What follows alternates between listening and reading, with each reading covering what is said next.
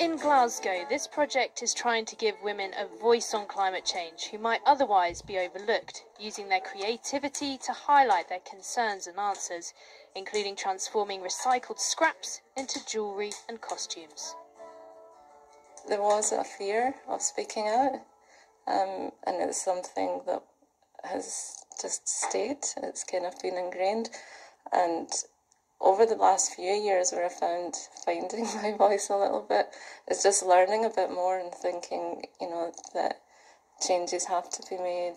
Women's voices need to be heard because women are going to be mostly impacted by climate change, but also look at women for solutions and resilience as well.